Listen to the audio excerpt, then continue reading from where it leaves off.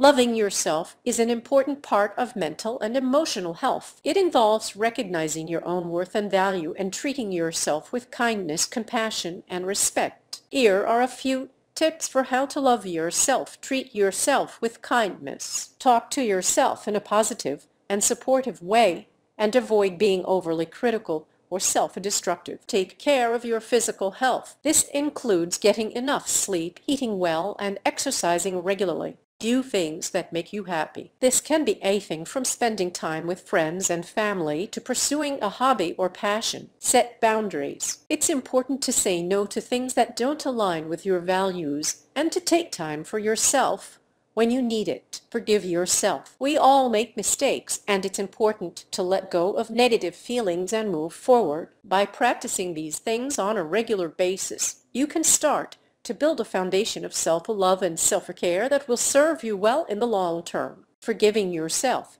is an important part of the process of healing and moving forward after making a mistake or doing something that you regret. It involves letting go of feelings of blame, shame, and self-criticism, and learning to accept yourself and your actions with compassion and understanding. Here are a few steps that can help you forgive yourself. Acknowledge what you did and how it affected yourself and others. This can be difficult, but it's an important step in the process of forgiveness. Accept that you made a mistake and that it's a natural part of being human. Nobody is perfect and everyone makes mistakes. Let go of blame and self-criticism. Instead of beating yourself up, try to focus on what you can learn from the situation and how you can do things differently in the future. Practice self-compassion. Treat yourself with the same kindness and understanding that you would offer to a friend who had made a similar mistake. Take action to make things right, if possible. This may involve apologizing to someone you hurt or taking steps to correct the situation.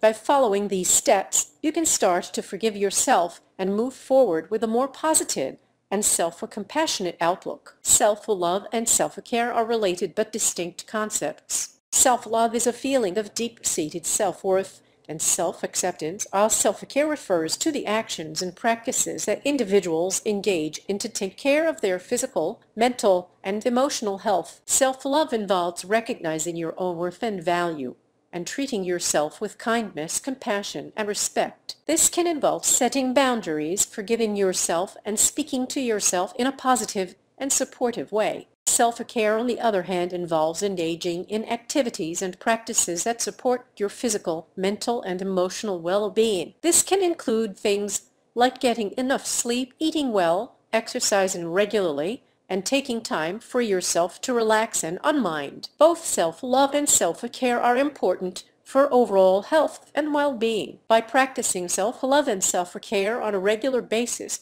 you can build a strong foundation of self-worth and self-care that will serve you well in the long term. Forgiveness is the act of letting go of negative feelings, such as resentment or anger towards someone who has done something that has hurt or wronged you. It is a conscious decision to release these negative feelings and to choose to move forward in a positive and healthy way. Forgiveness is not the same as condoning or excusing the behavior of the person who hurt you. It is not about forgetting what happened or pretending that it didn't matter. Instead, it is about acknowledging the hurt and pain that you have experienced and making a conscious decision to let go of the anger and resentment that is holding you back. Forgiveness can be difficult, but it is an important part of a healing process. It can help you to move forward in a positive and healthy way and to rebuild trust and relationships with the people around you. Self-criticism is the act of being overly critical or negative towards oneself. It involves focusing on your flaws, mistakes, and shortcomings and being harsh and judgmental towards yourself. Self-criticism is common, but it can be harmful to your mental and emotional health. It can lead to low self-esteem, anxiety, depression, and other negative emotional states. It can also make it difficult to achieve your goals and to form positive and healthy relationships with others. If you struggle with self-criticism, there are steps you can take to improve your relationship with yourself. This can include practicing self-compassion, setting boundaries, and engaging in self-care activities that support your well-being. It can also involve seeking support from friends, family, or a mental health professional.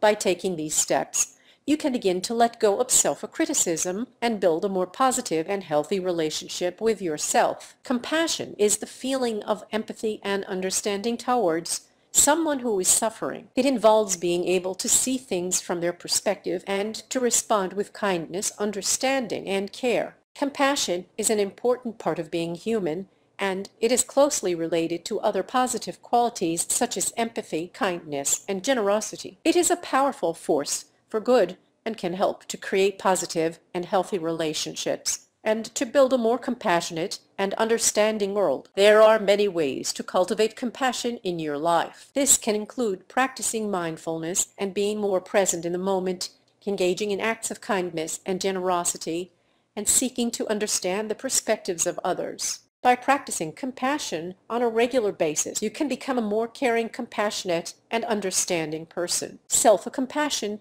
is the practice of being kind, understanding, and caring towards oneself, especially in times of pain, failure, or struggle. It involves treating oneself with the same kindness, care, and understanding that one would offer to a friend who is struggling. Self-compassion is different from self-esteem, which involves feeling good about oneself and one's accomplishments. Instead, self-compassion involves acknowledging and accepting one's flaws, mistakes, and limitations, and treating oneself with care and understanding. Self-compassion is an important part of mental and emotional health. It can help to reduce feelings of self-criticism, shame, and inadequacy, and to build a more positive and healthy relationship with oneself. It can also improve overall well-being and make it easier to cope with the challenges and setbacks that are a natural part of life. By practicing self-compassion on a regular basis, you can learn to be kinder and more understanding towards yourself and to build a more positive and healthy relationship with yourself. Rebuilding trust and relationships after a betrayal or violation of trust can be a difficult and challenging process. It involves taking steps to repair the damage that has been done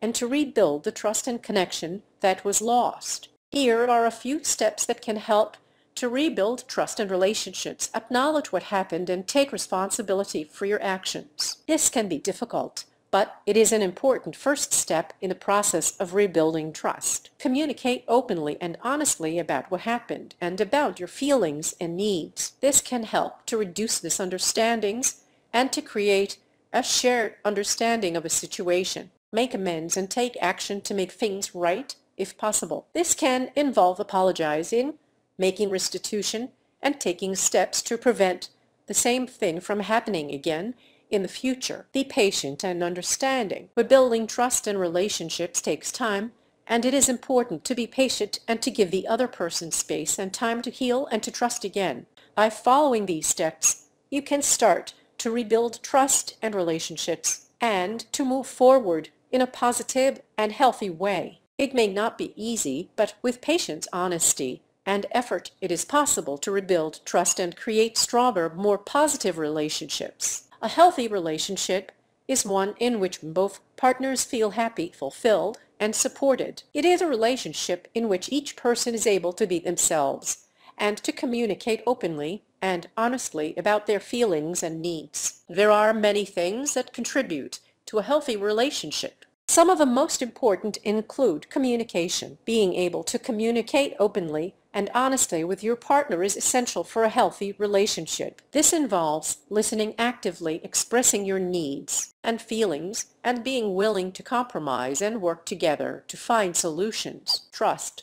Trust is the foundation of any healthy relationship. It involves being able to rely on your partner to be honest, reliable, and faithful. It also involves giving your partner the benefit of the doubt and being willing to forgive and move forward after a mistake or betrayal. Respect. Respect is essential for a healthy relationship. It involves treating your partner with kindness, consideration, and regard for their feelings and needs. It also involves respecting their boundaries and choices and being willing to compromise and negotiate. Support. A healthy relationship involves offering support to your partner and being there for them in times of need. This can involve listening to them, offering advice and encouragement, and helping them to achieve their goals. By focusing on these key elements, you can create and maintain a healthy, happy, and fulfilling relationship. Self-acceptance is the practice of accepting oneself, flaws and all. It involves recognizing that everyone makes mistakes and that it is natural and normal to have flaws and limitations. Self-acceptance is an important part of mental and emotional health. It can help to reduce feelings of self-criticism and shame, and to build a more positive and healthy relationship with oneself. It can also make it easier to cope with the challenges and setbacks that are a natural part of life. There are many ways to cultivate self-acceptance in your life. This can include practicing self-compassion, setting boundaries, and engaging in self-care activities that support your well-being. It can also involve seeking support from friends, family, or a mental health professional.